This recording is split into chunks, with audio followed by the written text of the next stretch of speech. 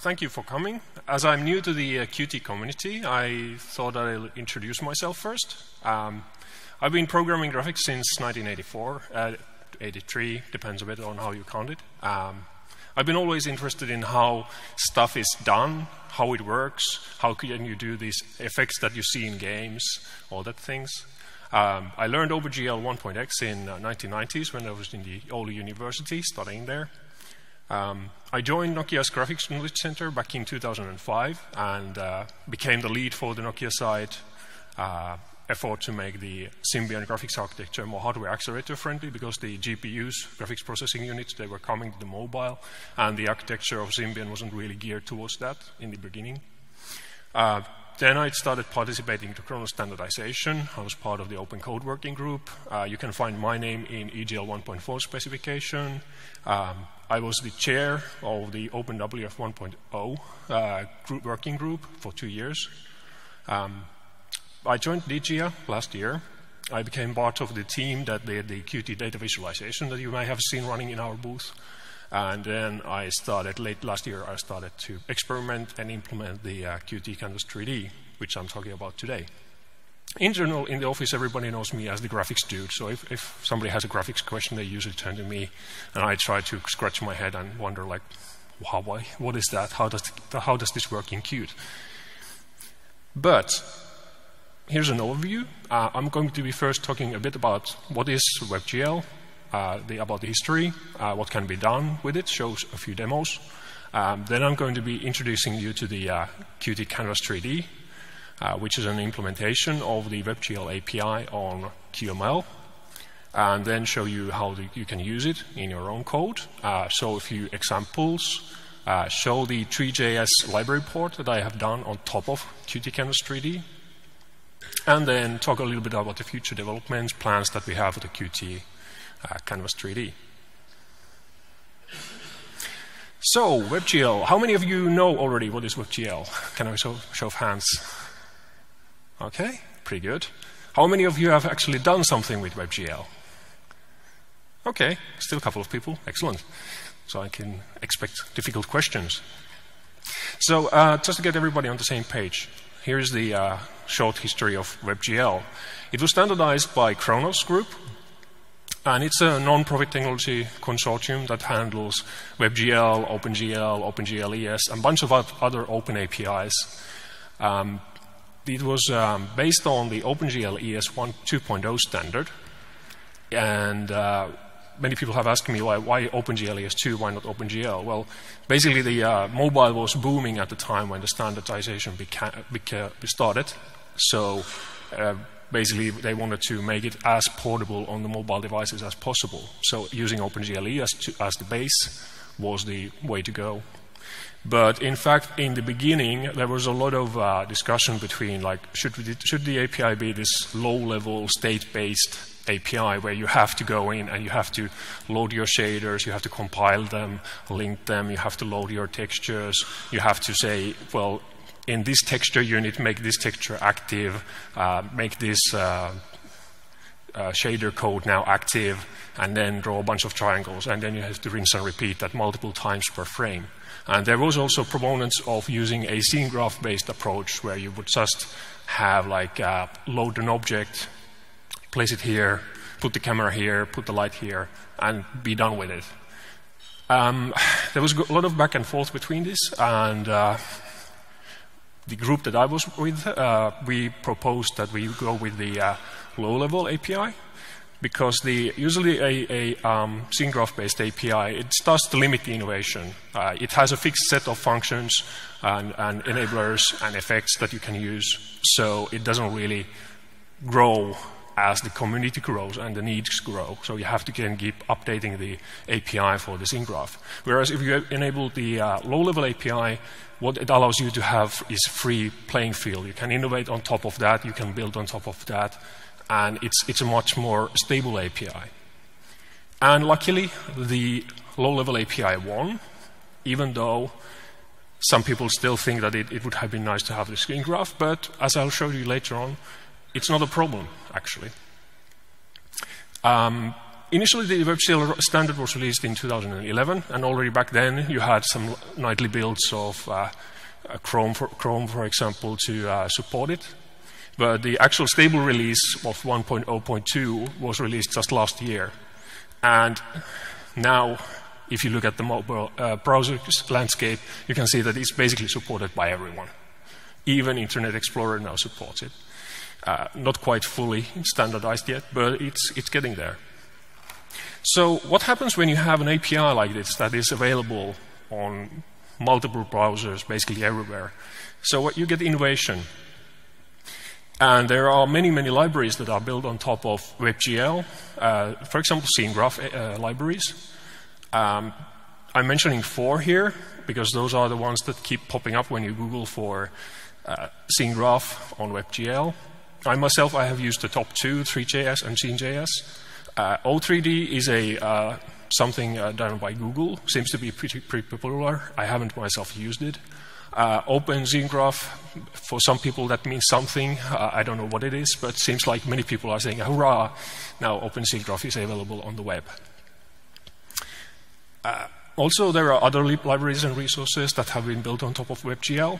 You can go to Chrono's webpage and see a listing of user contributions. And you can also go and see a lot of other resources that relate to WebGL, like there is a bunch of tutorials available on the Mozilla website and a bunch of other sites that you can use to get started with WebGL. So, what can be then done with WebGL? So here is a couple of examples. Some of you may have heard of the Zygote Body, which is a human body atlas, and it's a 3D model, fully interactive, where you can just scale how deep into the human body you want to go into. Do you want to look at the skeleton? Do you want to look at the blood circulation system? And it's fully interactive 3D. I'm going to show that soon. Many of you use Google Maps. That's now more like the Google Earth used to be just a couple of years ago, with all the 3D models in view in the web page.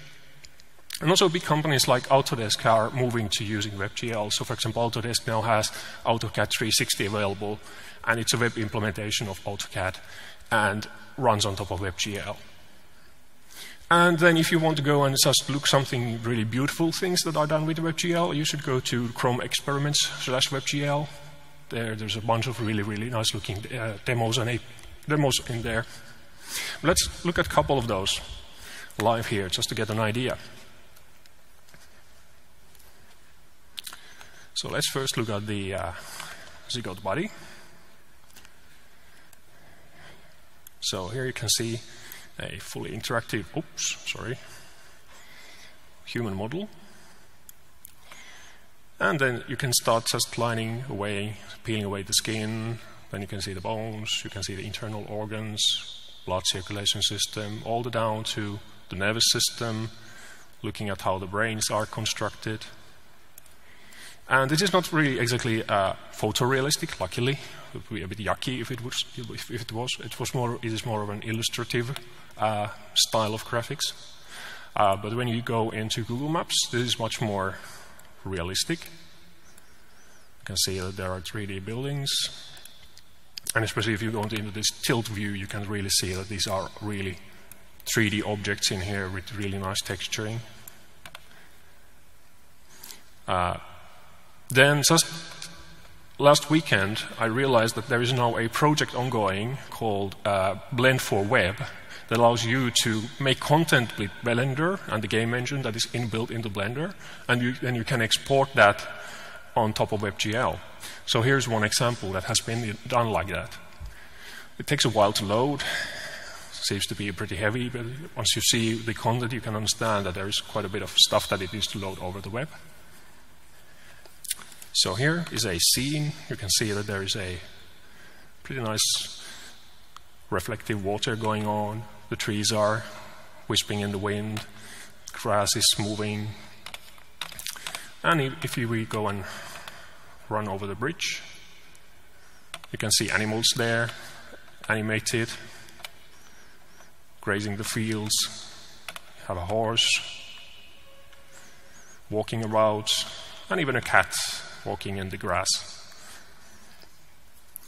And to me, what this means is this is pretty impressive in the sense that having this will solve the age-old problem that you have, that once you have some 3D technology, then how do you get the content in there? How does the pipeline work? How do you get some useful stuff running in there? And this is really promising. And once I get back to home, I think I'm going to be looking at this, that would it be possible to maybe make this work on top of the Qt Canvas 3D?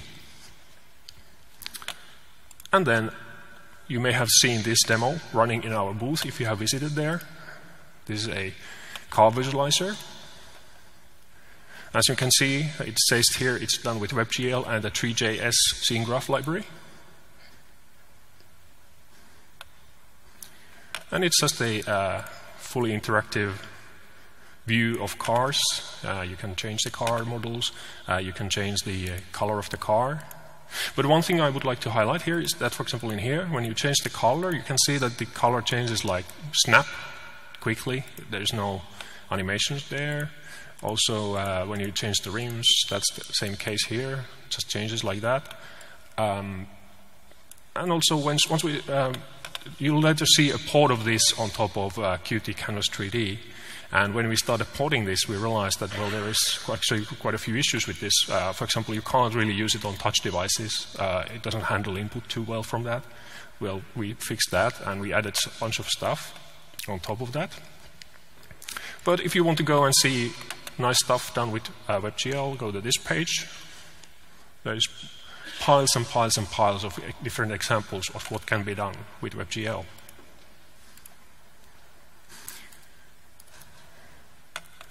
Oops. Okay, going back to the presentation. So let's move on. That was about the WebGL, what it is, what can be done with it. Let's move over to Qt Canvas 3D. I'll first describe what it is. It's a Qt module. It implements a 3D canvas component that you can inject into your Qt Quick scene, just like any other Qt Quick component. And that allows you to get a WebGL-like context API from the canvas component. And I stress the word like, because even though Qt Canvas 3D, it implements now all the functions from WebGL 1.0.2 API, it is not tested to be conformant.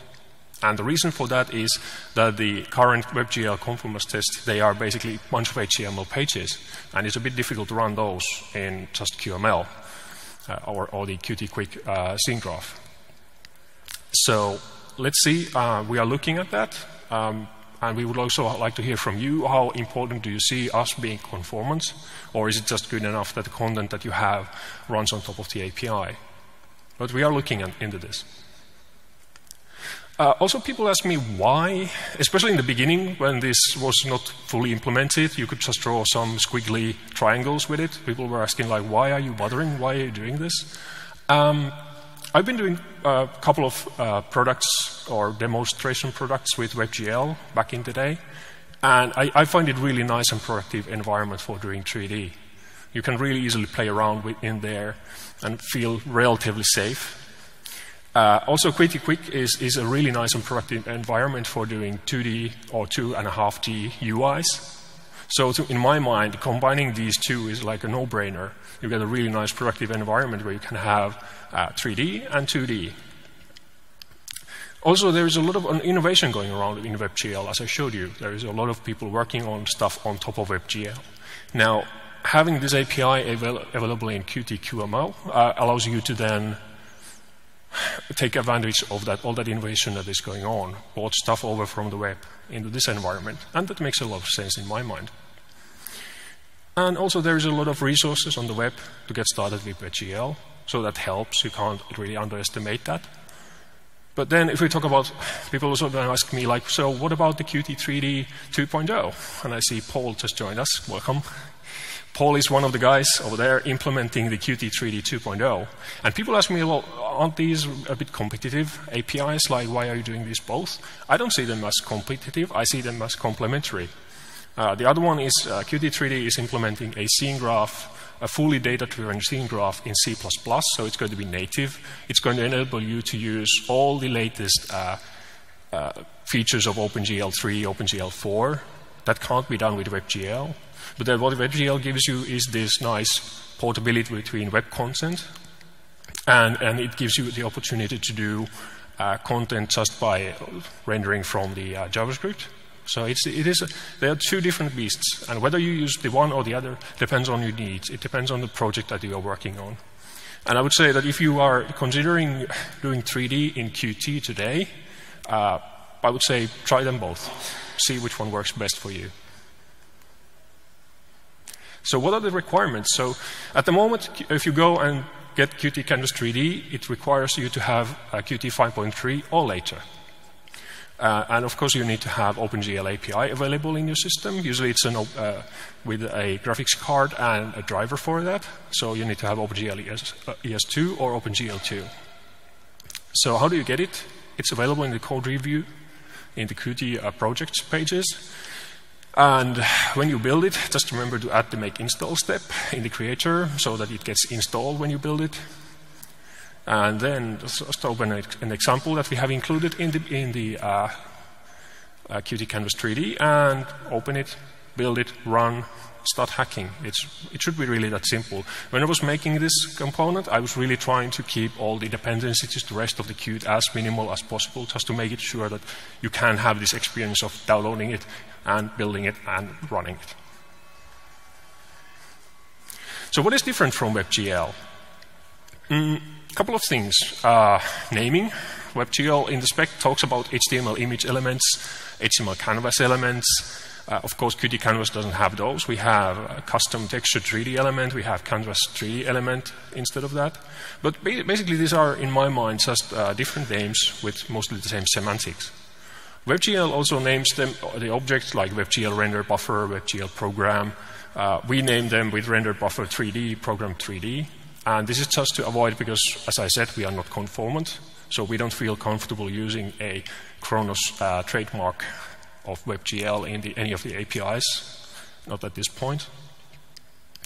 But none of the libraries that I've tried, or we have tried in the office, have had any problems due to this, so nobody seems to be checking any of the names of the objects of WebGL anywhere in the libraries, so that's good. Shouldn't be a problem. Also, WebGL depends heavily on typed arrays, which are basically a way of having typed data, massive amounts of typed data in JavaScript, and being able to hand that over efficiently over to the native side. We don't yet have that in the V4VM or the JavaScript engine that we have in Qt Quick. So the preview has custom typed array implementation. But I stress that this is the preview only. Once we get to the final release in 5.5, there is going to be typed arrays available in the Qt Quick JavaScript engine, and we will be switching over to using those. It will change the API from the preview a bit, but I don't see that as a really big problem. I see that as a positive thing to be able to move over to using the standard way of doing arrays. Here's a bit of an implementation detail. Not going too much into this. Just showing you that what happens there is a kind of eternal loop of rendering. And the biggest thing that you should be worried about as a developer are those two signals coming out. initGL, where we expect you to get the context from the canvas, initialize any 3D resources that you need, and then the renderGL that is called each frame you need to render. And you do your own OpenGL rendering in there. I'll show this later on in the code examples, how that looks like. After that has been done, there is a bit of magic happening behind the scenes. The blue boxes, as you can see, these are running on the main thread. And the green boxes are running on the render thread. So there is a bit of a magic happening there, handing over then this data over to the render thread. But you don't have to worry about that. It's been all handled behind the scenes. But I'm just showing you this because a couple of people have been asking me, how do you do this? How could I do it myself for some other purposes? There are good examples in the scene graph folder in Qt deliveries. So go there, explore the examples. This is based on one of those. So then, how to use Qt Canvas 3D once you have it installed running in your system? So first of all, you need to, of course, import and declare Qt Canvas 3D. Also, we suggest all of our examples include a JavaScript file just to keep all the big amount of rendering code separate from the QML. You can inline it there, but it becomes really unwieldy really quickly, so I don't recommend that. Then you declare your Canvas 3D in there. At the moment, you still have to specify what is the texture image loader instance that you're using. This is still to be clarified. Do we have to have this in the final release? It's a bit of a leftover from old days when we were doing stuff a bit differently behind the scenes. It remains to be seen. Then you have to implement the onInitGL signal handler. And in GL, what we do here is just call into the JavaScript file and keep it there. Also, same thing for the onRenderGL, which does the rendering of the frame. We just call the JavaScript file here. There are a couple of flags that you can use for logging, and those are the defaults.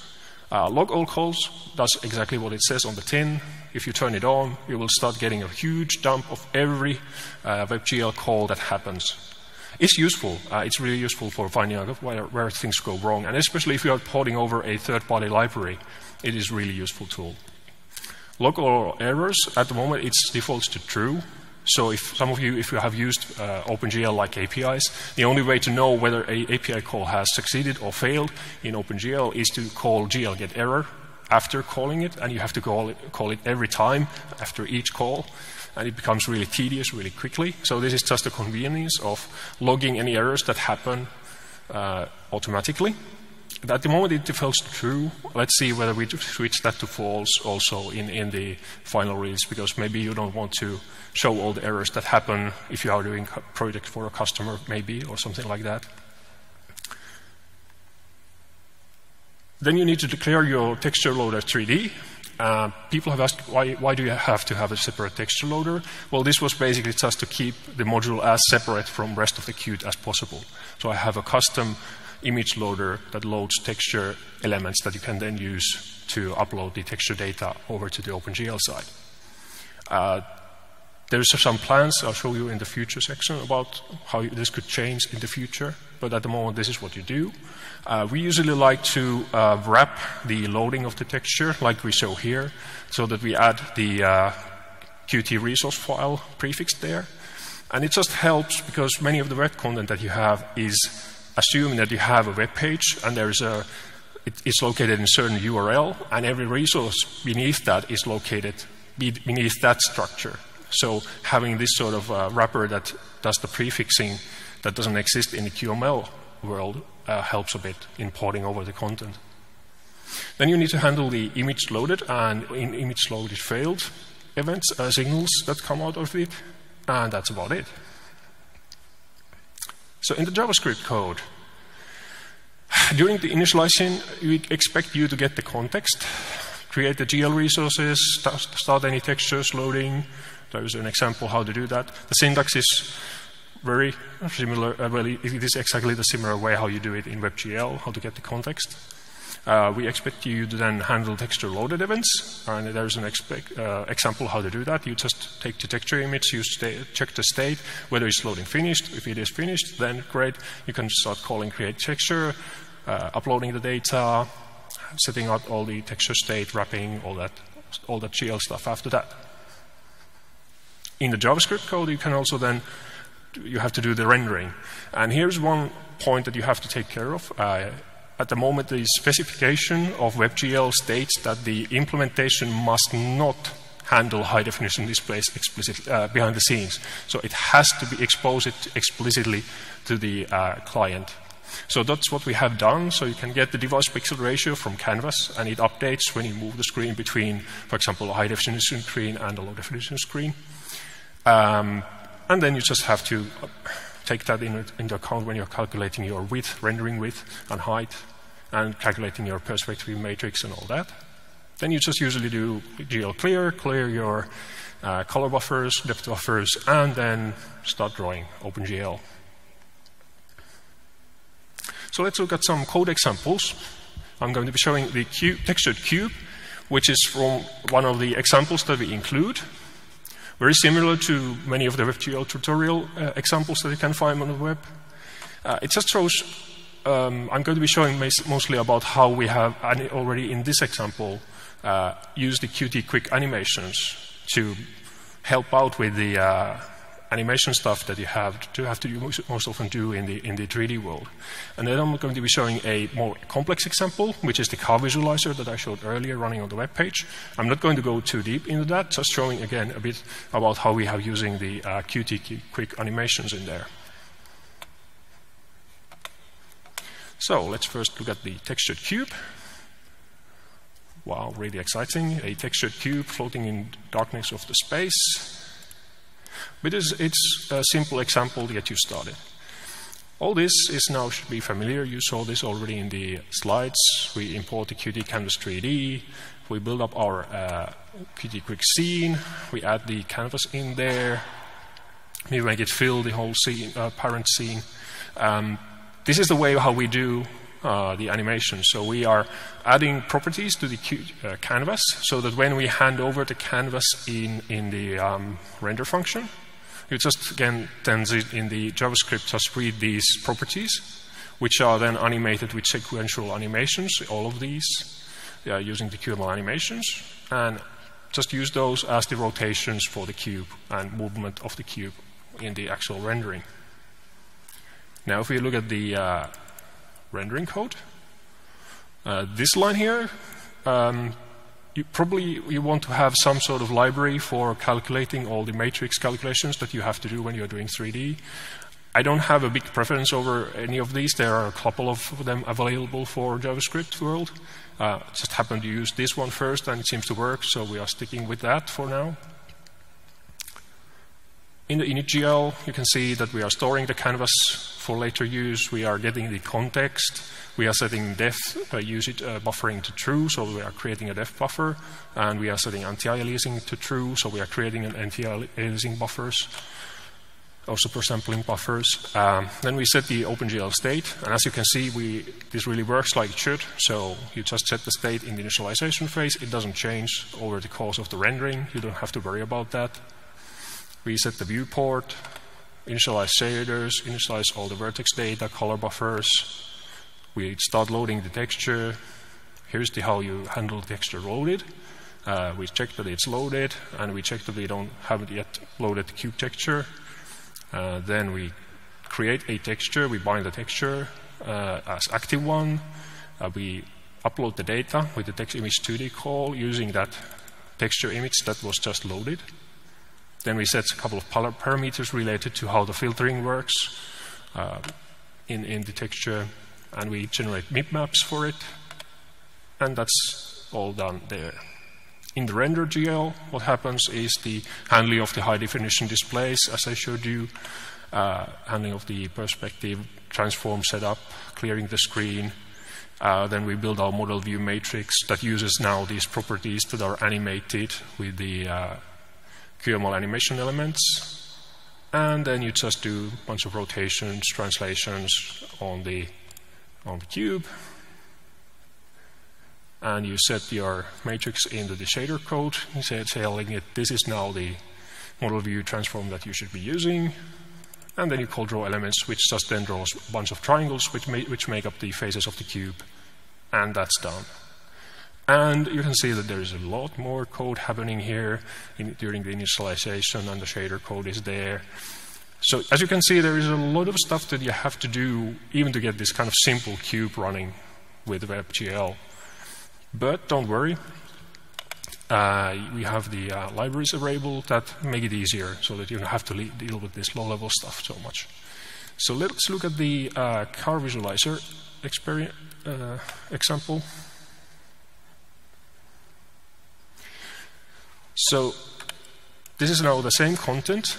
We started by porting exactly the same content that was on the web page. It took me like 1.5 days to get that done. I already had the 3JS ported, so that helped a lot. The biggest problem was that the content was a little bit encrypted. They had a note in the page saying, if you really like to, go ahead and try to decrypt it and use it. But we don't recommend. We have encrypted it, just so it's a bit difficult.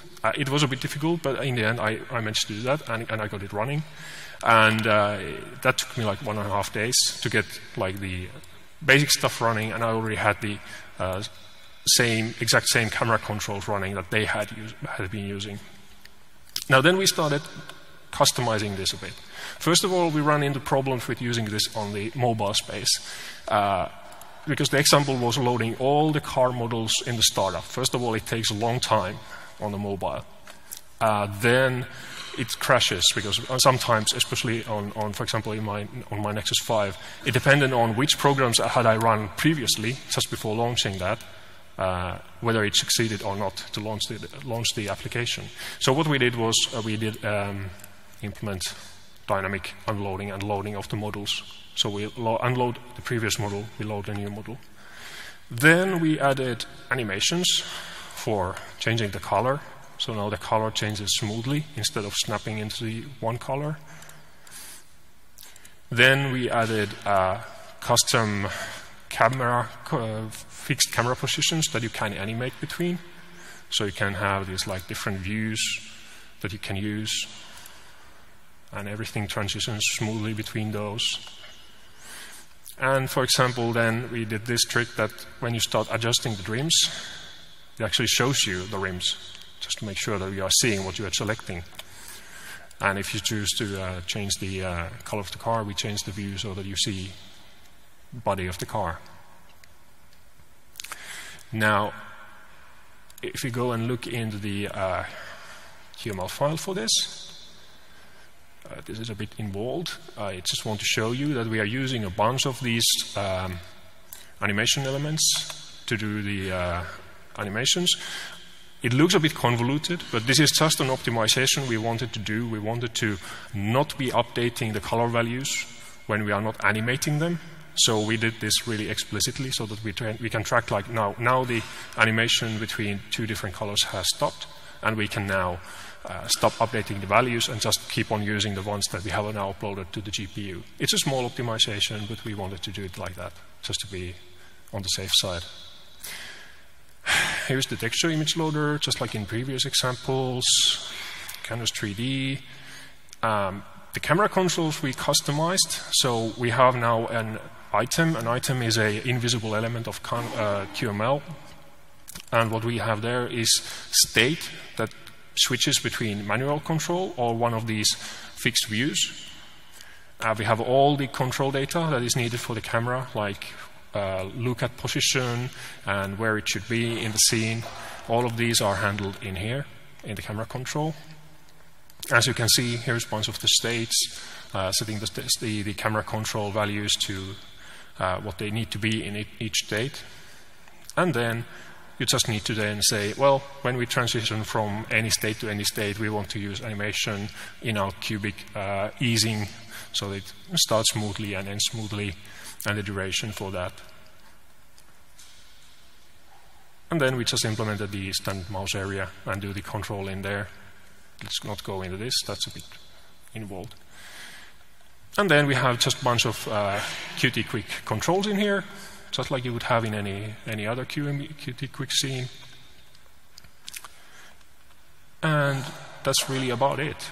I'm not going to go into detail into the JavaScript file itself. It is really involved. Even though it's using a scene graph, it has hundreds of lines of code still. But as you can see, you can get pretty impressive results with that. So let's go back to the presentation. So now let me talk a little bit about, I've been talking about Tree.js, mentioning it quite a few times. So let's take a look into that. What is that? So it's one of the most active WebGL-based scene graphs out there. I think it gets like 15 to 20 commits per day. It's implemented in 100% with JavaScript on top of WebGL. There is a lot of WebGL content out there that uses Tree.js. We have a stable port available for Qt Canvas 3D. I made it from the 67 dev version. There is a lot has happened past that in the Tree.js development, but I've stuck with this one because they started to change the API, and that breaks compatibility with some of the content on the web. So I'm sticking with this until we have content that is actually using the later versions. And there is the address where you can get this. It's available on the GitHub, mainly because 3JS was in the GitHub, so it was easy to branch it there and make a couple of changes that you have to do to make it run on the Qt Quick environment. Now, there is a couple of tips if you want to go and port your own JavaScript content over to Qt Quick. First of all, keep the delta small. It's an obvious thing. Many of these open source developments, they evolve really rapidly. As I said, 15 to 20 commits per day. If you take a week to port it, you are already 150 commits behind the trunk, so that's not nice.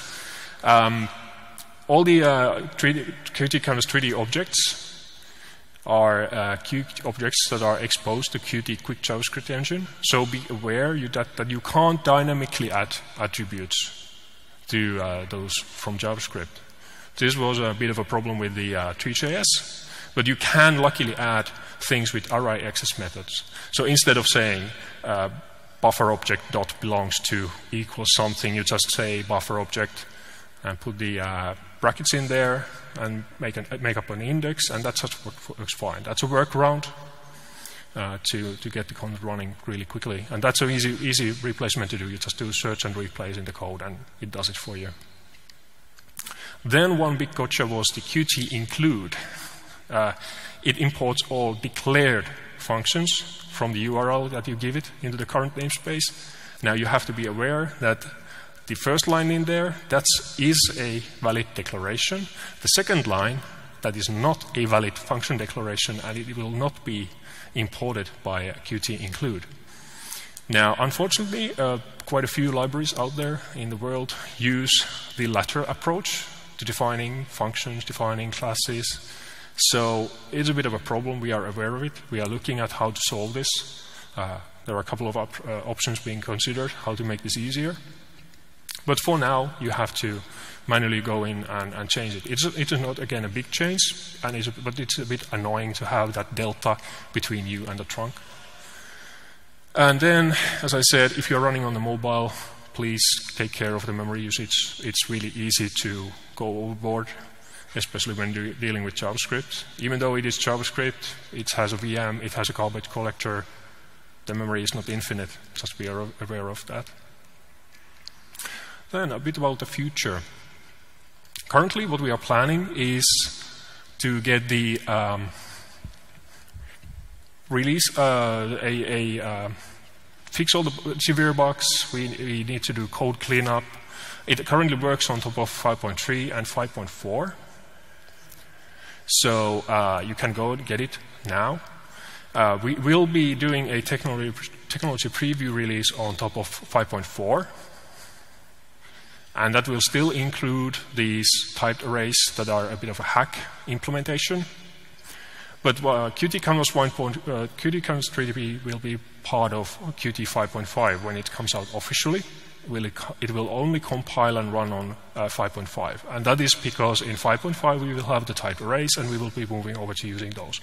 Mainly because it's going to be much more efficient, memory-wise. We are at the moment, I think we are using 3 times the amount of the memory that you should be using because of the implementation hacks that I've done. And also it's more efficient, it's much more performant. There are some proposed things and ideas. We have not committed to implement any of these yet, but these are floating in the air, maybe 1.1, 2.0 level stuff. One of the biggest things is that maybe we should be moving all the OpenGL calls from the main thread. As you can see, at the moment you get all these signals to the rendering on the main thread, and then we execute those commands immediately. One way to do a work around this would be to implement a command queuing system, where we would just be storing all these commands in a queue on the main thread, and then handing that queue of commands over to the render thread and executing them there.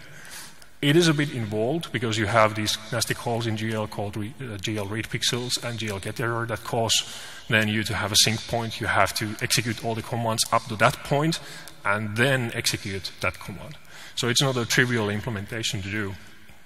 And that was one of the reasons why I chose this approach in this first version.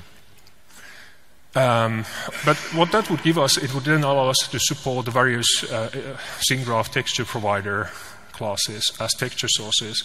One of them would be image, so you would be able to use the normal image element in the QML as a texture source. And you could also use shader effect source as a source of texture, which would make it possible for you to make up a 2D QML scene and use that as a texture into WebGL. That would be really cool.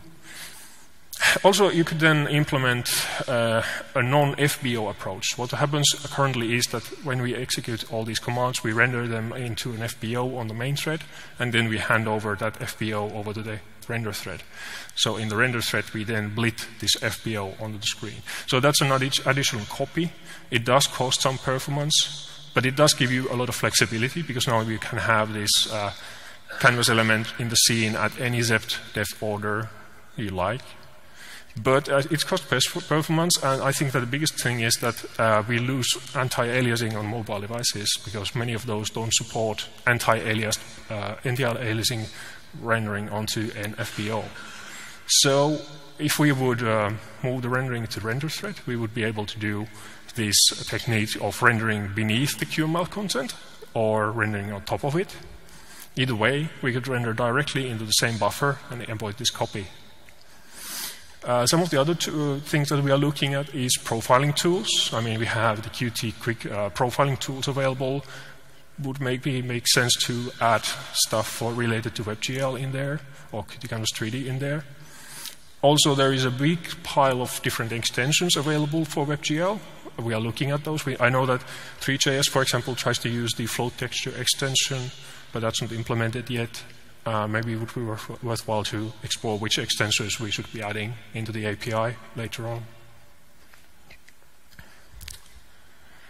But that's mainly about it. So as a recap, we went through what is WebGL. I showed you a couple of examples, what can be done with WebGL. I showed introduced you to the Qt Canvas 3D, showed how to use it in your own code. Talked a bit about future plans, and now it's time for questions. Thank you.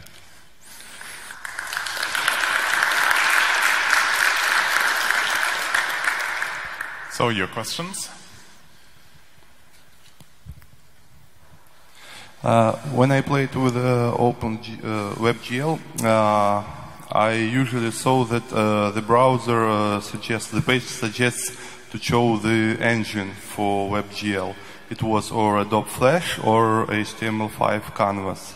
Am I right that here de facto we have additional engine, which is Qt Quick engine for 3D rendering, for OpenGL rendering? For 3JS? Yep. Yes, there is an additional engine. Let me show it. The code there. So what I have done here is I've just, as I told you, just to keep the delta small, I've implemented some wrappers, but I do have a separate Canvas 3D renderer implemented. This is based on the WebGL renderer really heavily.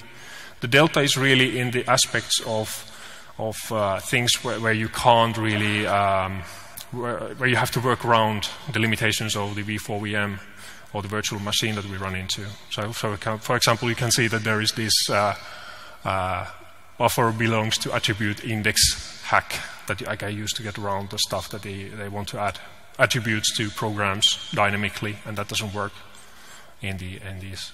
But my goal here is that once we get the typed arrays, is to get the delta so small that it will be just a couple of lines of change here, and get rid of the rest of the delta in the library by somehow allowing us to include the JavaScript libraries a bit more efficiently. But actually in the render code, if you look at the render code and compare this and the WebGL renderer, there is no difference. There's a question over there.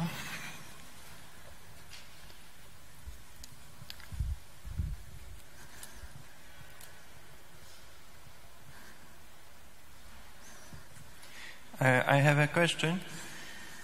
What is the attitude of integrating WebGL into Qt and not going in straightforward integration between HTML5 and WebGL for new application. I don't carry in this question that we want to extend somehow the existing application, but this is for a completely new application. Do you mean that why would you use WebGL for a new application in your QML application? WebGL, yes.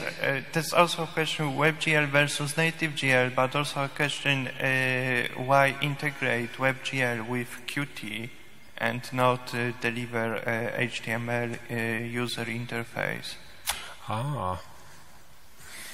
Good question. It's maybe down to whether you want to just take advantage of the, well, as I said, it's all about trying to combine the best bits of Qt Quick and WebGL. I have done some project using WebGL and HTML, and I have to say that at least I find implementing HTML5 UIs a bit painful. It's not as easy and convenient as it is with QML. So that's the driving factor behind integrating this API in there. But if you want to, the WebGL is also available with the Qt Web Engine. So you can just include the whole Qt Web Engine into your QML scene and do HTML5 UIs on top of that if you like to. But that then brings the whole Web Engine into your application, and it is a bit more heavy. So one of the things that I tried to do here was to keep this really lightweight, a really small library that when you include it, it doesn't add to your memory footprint, the application's memory footprint that much. More questions?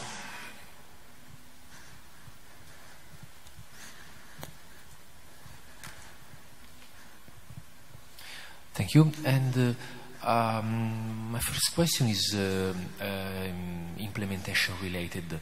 Am I correct that Qt Canvas 3D is basically implemented over OpenGL desktop for desktop platform and on OpenGL ES2 for embedded ones? Exactly, yes. Okay, so it chooses the right backend that...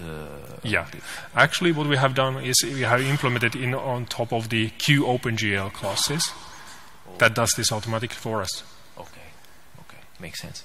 And then I would like to insist a bit more on porting existing WebGL content to Qt Canvas 3D, because I totally see the point of this module, and this would allow us to, reuse WebGL code we have coded for customer almost as it is.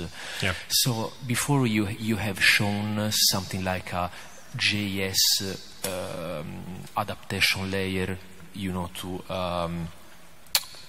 bridge the existing WebGL content with Qt Canvas 3D. So basically my question is whether you think it's possible to have something like a standard wrapper, or would you need to each time tailor and code a new adaptation layer for Qt Canvas 3D? Good question.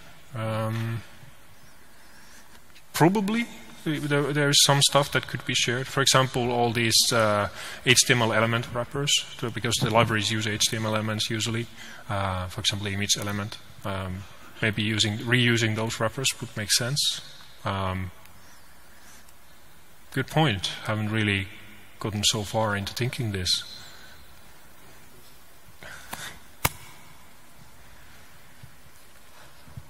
Yeah, because you see, I would sure use a CI use case for some, at least 2 or 3 customer projects of ours, where we would have benefited a lot from using Qt Quick primitives like animation, like you shown in the cars demo. At least for me, the main use case for Qt Canvas 3D is, being able to take existing content libraries written for WebGL and being able to port them in a friendly Qt Quick context in the less, as most effortlessly as possible. Yeah. So I mean, maybe it's something for you to consider for the development. I mean, try and get an adaptation layer that developers can use to reuse existing content without too much effort. Yeah, that's a good point. Good point. Could consider maybe whether we include it as part of this library, or maybe we could just include it as part of the examples, so to just copy-paste it from there or anything like that. But good point. Thank you. Yeah, I mean, even including it as an example, you know, as a half-baked layer would be more than fine, because I mean, I'm totally fine that you need to bridge the two worlds something, because it's two very different worlds, WebGL and Qt, totally fine with it.